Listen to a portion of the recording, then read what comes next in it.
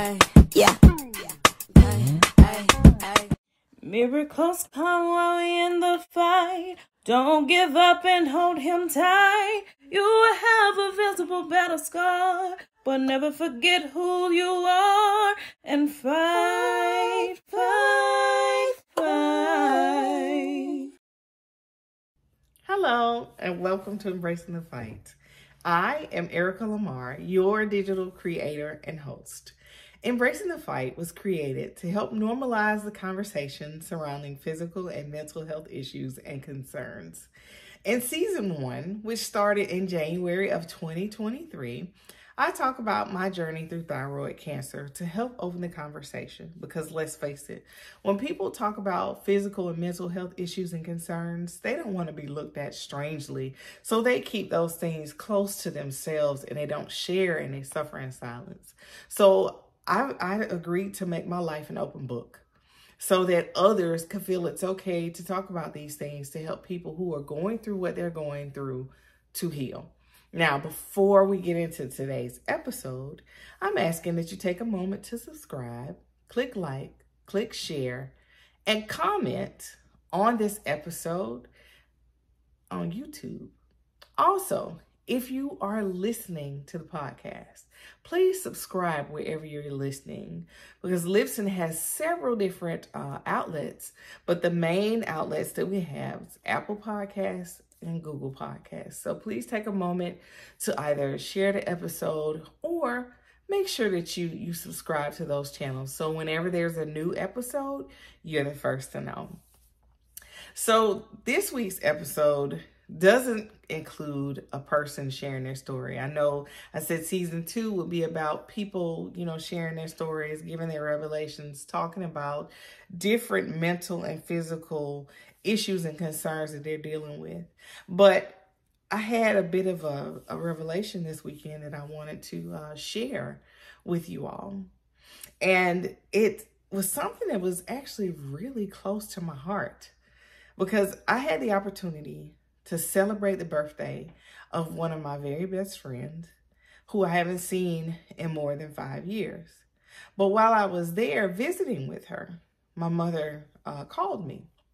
And when I was talking to my mom on the phone and I told her, where I was and who I was with, she was like, "I'm so glad that you're not alone."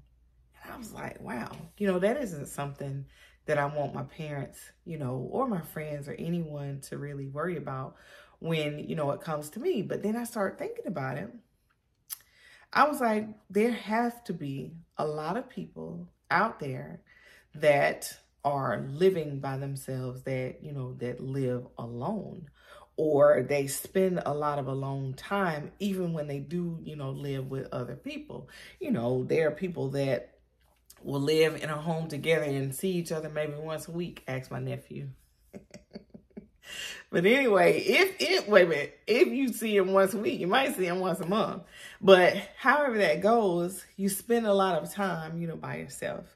And be it by choice or by force, you are literally physically by yourself. Yes, I believe, that God, is with me. But at the same time, what happens, when you do get to that moment and you realize that you are single, you are alone, you are, in the proverbial sense of things, by yourself. So this weekend, really showed me a lot concerning that, because I was with, 2 couples. One couple that's been together, married for several years, and another couple that's not married, but they've been together for a couple of years. You could see, how they moved around each other, how they complimented each other in different ways. And it was so good and so refreshing to see. But then at the same time, here I am. I'm the odd person out, but I didn't feel that way. And it seemed like I was looking at the great parts of each of the relationships, because that's all I'm going to share. I'm not going to share, anything negative or anything that might have been, off cuff. But I just want to focus on the good things that I saw, the things that stirred my soul, the things that gave me hope. So when talking to the couple that has been married, for years, there was one thing that I saw that, I was truly, amazed by. They stood together 100%, in solidarity. And I say that I could see that because we were talking about, various businesses and things that people want to do and, all these different things that was like, okay, well, what if I wanted to invest in that? Or what if I wanted to be a part of that? Then the wife's response was, if I don't feel, right about it, then it's not going to happen. And, in my little mind, at first I was sitting there thinking, man, you give up all that money, just because you don't feel right about something. But then I thought about it. I said, you know what? They've been married for a long time.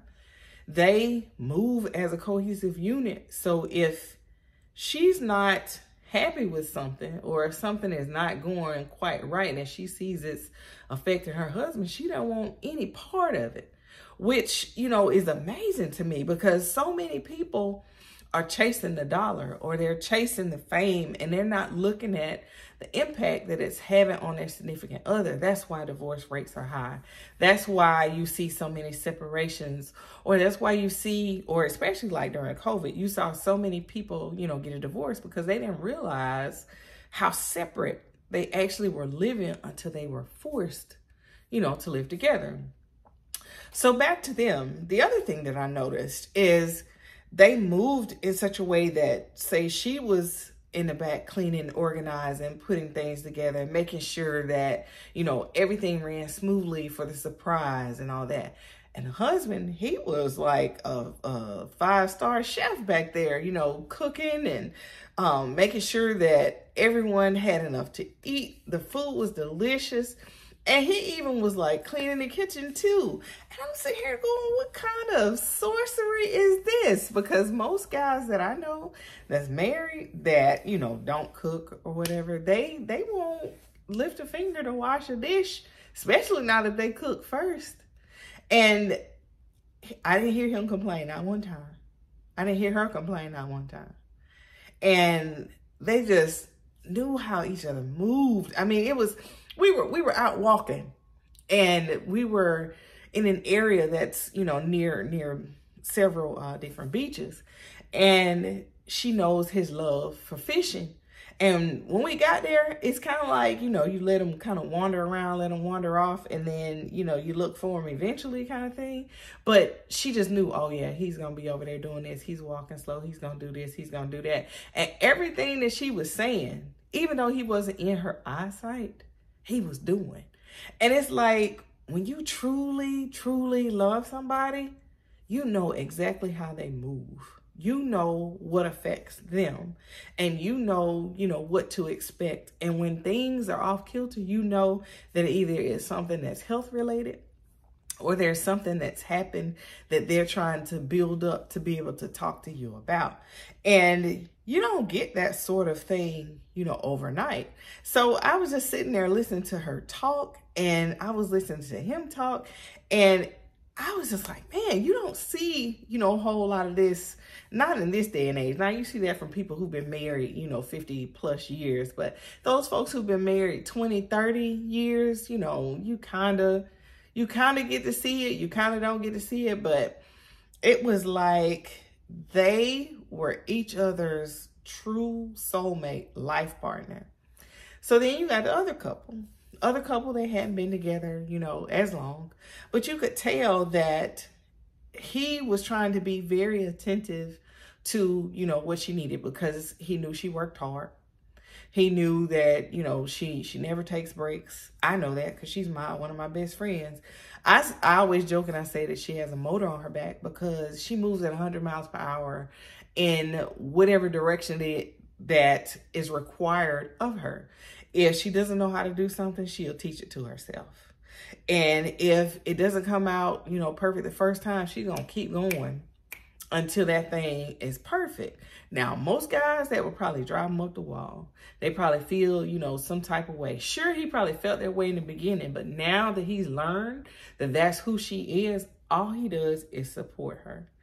And when she and I were doing, these different events, I remember times we were loading stuff up in my car, she loading stuff up in her car, and then I get home and I be washing all this stuff, putting all this stuff away. And both of us were exhausted when we get done because we didn't have, help in that manner. And at the time I was married, I couldn't get him to do any of that stuff when the stuff got home. Sure, he'd help, get some of the stuff out. But I mean, as far as the washing and putting the things away and organizing it and all that kind of stuff, it was kind of like, oh, that's you. And it's like, wait a minute, I could use some help. This is a whole lot of stuff, but it just fell on deaf ears. But in this case, she don't even have to say anything. He loading the stuff up. He's helping putting the stuff together. If he sees something that he thinks that she can use that's related to this business, oh, it's showing up at the house. Like those humongous letters that people are using, say at baby showers and things like that. He's getting all that stuff. And he's taking the time to see, like when she's tired, like what can he do, to help?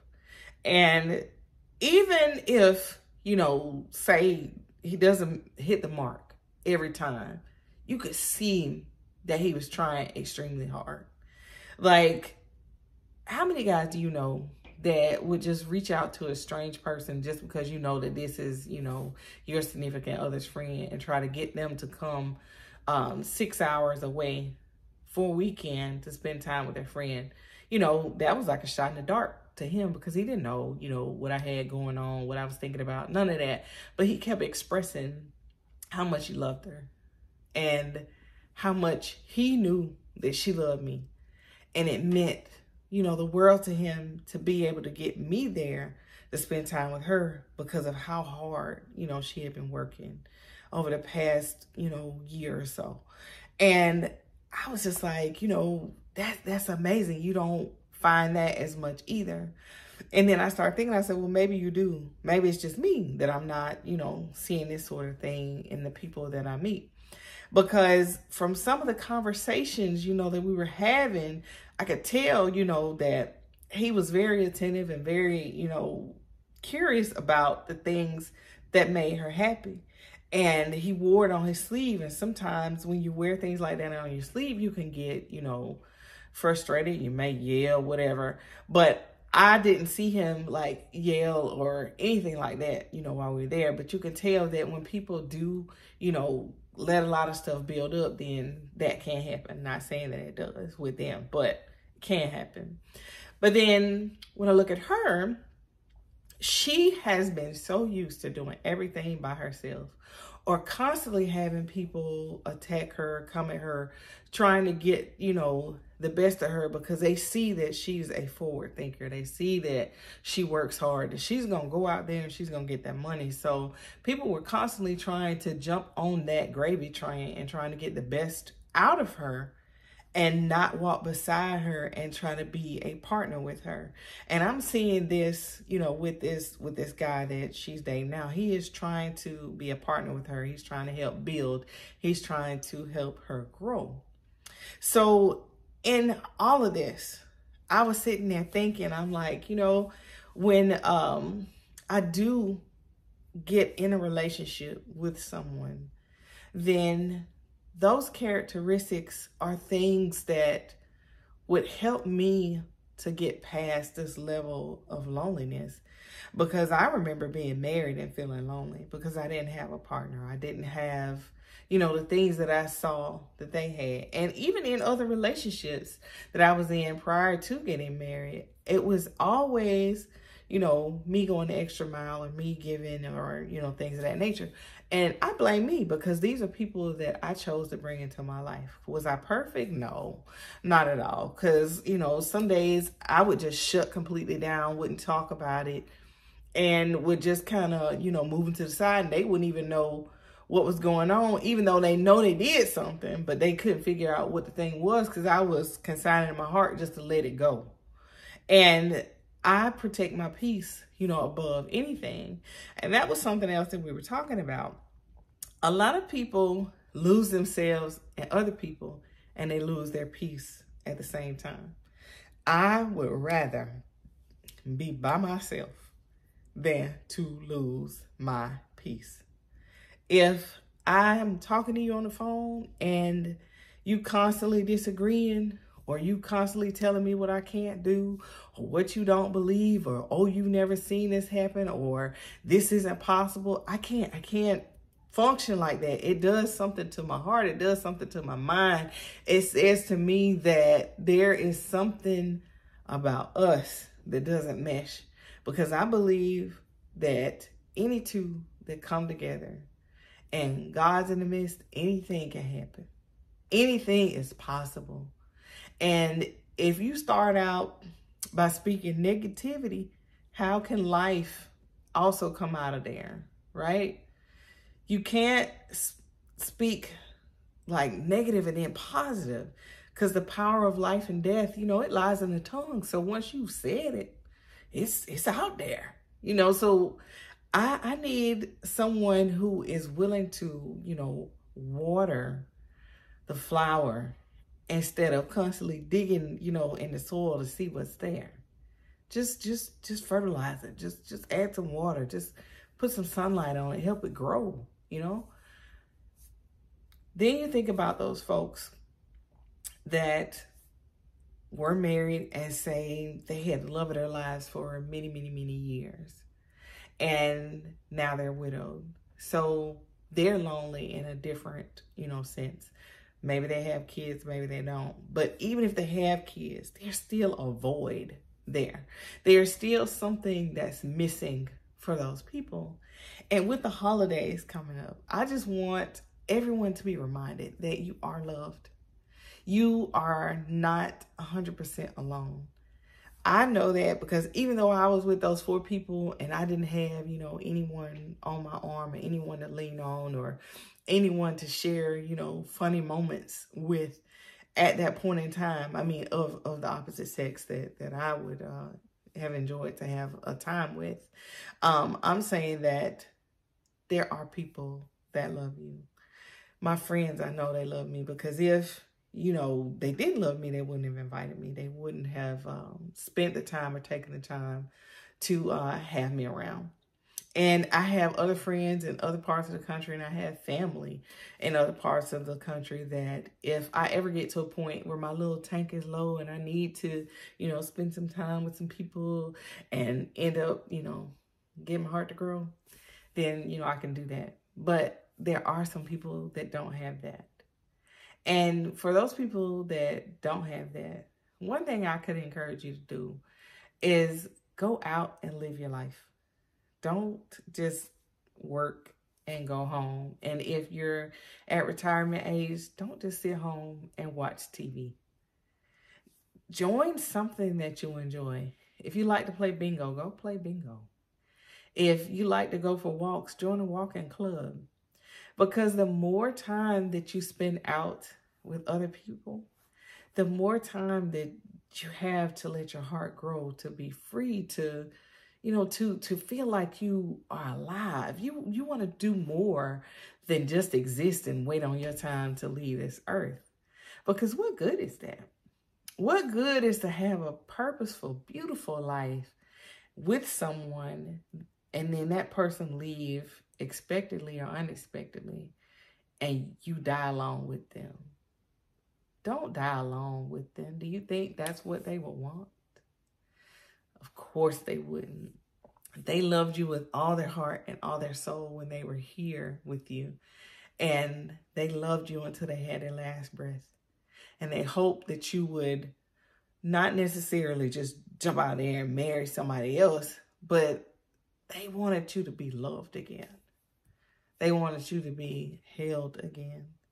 They don't want you to struggle. They don't want, you to go through any pain or any issues. They want to make sure that all is well, but that's something they can't control, something that they couldn't do.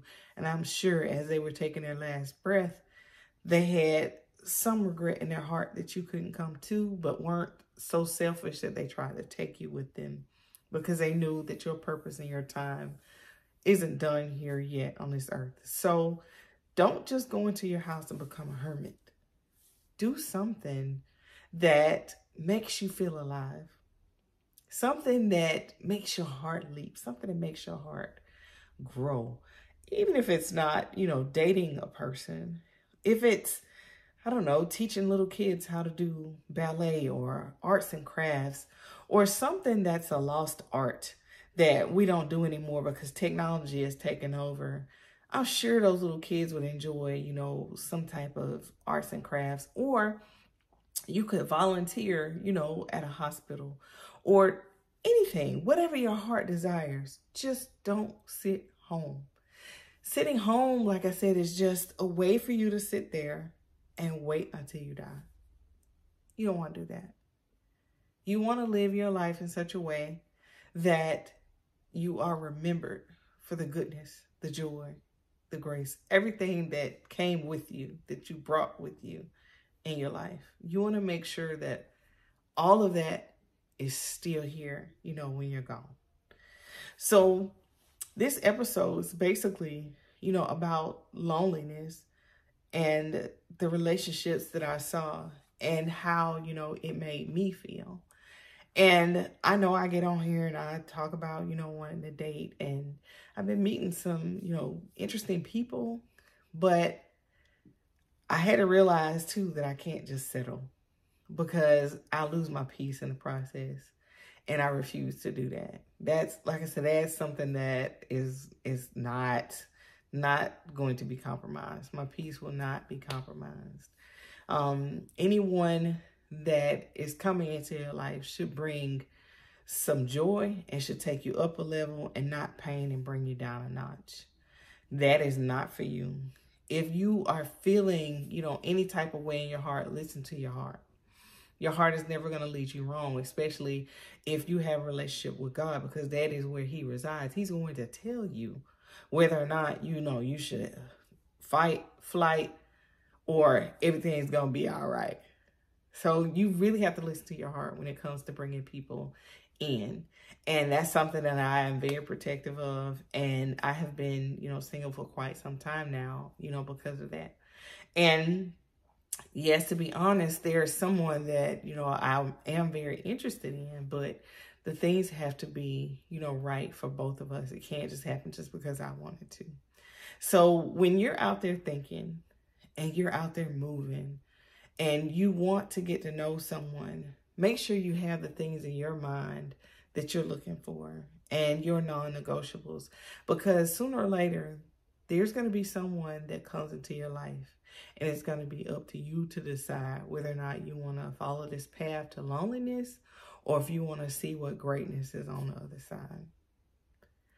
Thank you so much for taking the time out today to listen to Embracing the Fight. Again, I am Erica Lamar, your digital creator and host. Have an absolutely amazing day.